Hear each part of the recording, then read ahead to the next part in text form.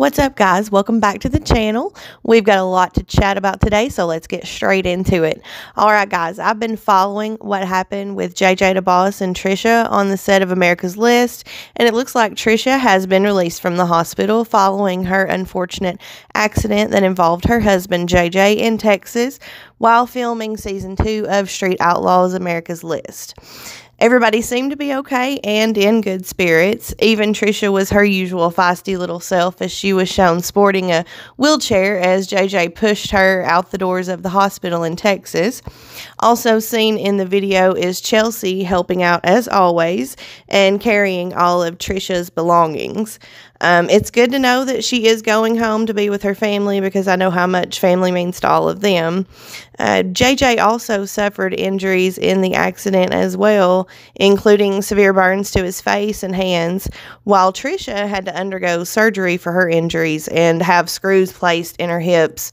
So I'm going to go ahead and probably assume that means a crap load of physical therapy in her future as well. So prayers going up for her speedy recovery.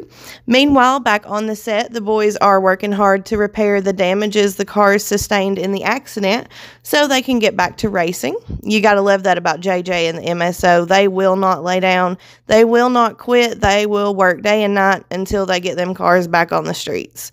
JJ also stated they were going to take the similar Pro-Charged Hemi from ZIPTIE and put that power plant in the Hummingbird, and ZIPTIE will head off to the chassis shop to undergo major damage repair. After all the bad luck they have had, though, hopefully they can salvage a decent spot on America's List.